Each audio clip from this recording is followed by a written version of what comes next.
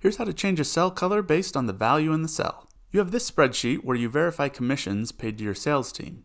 This column shows the amount of commissions that should have been paid, and this column shows what was actually paid based on a payroll report. You have this difference column to make sure everyone got paid the right amount, but you want to quickly see which payments don't match. Select all the cells in your difference column. Click on Conditional Formatting on the Home tab of the ribbon. Select Highlight Cell Rules and then choose Equal To. Make sure this box has a 0 in it and then select the green format. Click OK, and now all your cells with zeros will show up as green. If you want to also color any cell that doesn't equal 0, you can create a second rule. Select Highlight Cell Rules and this time choose More Rules.